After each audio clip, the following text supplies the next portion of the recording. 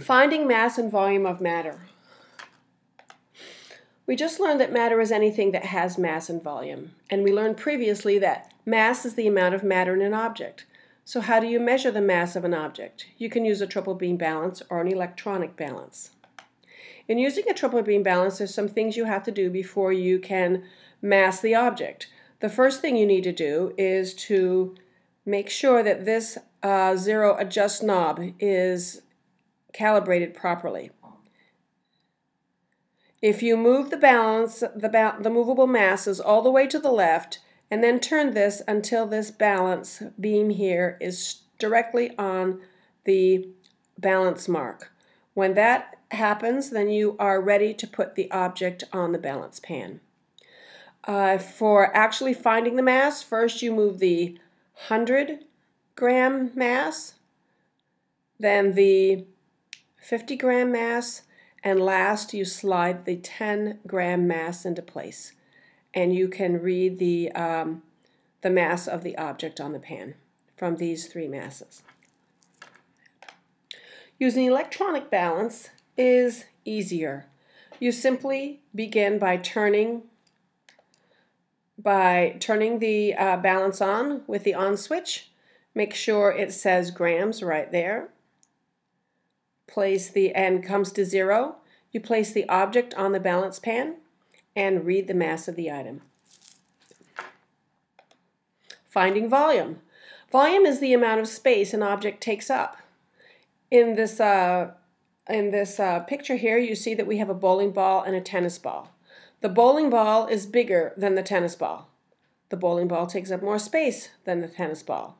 So the bowling ball has more volume than the tennis ball has. Finding volume of a four-sided object. You will need a ruler to do this activity, and you may have done it before, but we'll go over it again anyway. To use the ruler, you must find the length, the width, and the height of the object, and then use the following equation. Volume equals length times width times height.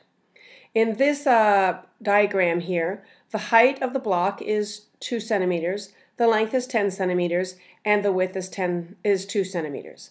So we use the equation, volume equals the length times the height of 2 centimeters times the width, and you will come up with 40 cubic centimeters. Now this 3 here tells you that you multiplied centimeters 3 times. 1, 2, 3. Therefore, the 3 goes right there. You can also find a volume of an object using displacement. This is when the object is irregularly shaped or difficult to find the volume of with an equation. Here we have a graduated cylinder. Graduated cylinders are perfect to use because they are more accurate than beakers or flasks. They're graduated more precisely so that you can get a better reading. First, you place water into the graduated cylinder. In this diagram here, they put 30 milliliters of water into the graduated cylinder. Then they carefully slid the object into the graduated cylinder.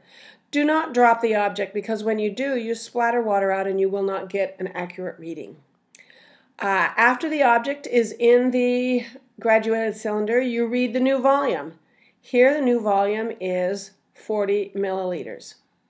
In order to find the volume of the object itself, you simply have to subtract the initial volume from the new volume to find the volume of the object. So here we took the 40 milliliters, which is the new volume. We subtract the initial volume, which was the 30 milliliters, and our answer for the volume of this rock is 10 milliliters.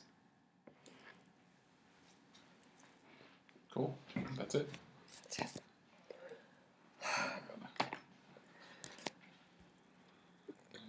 Just end it.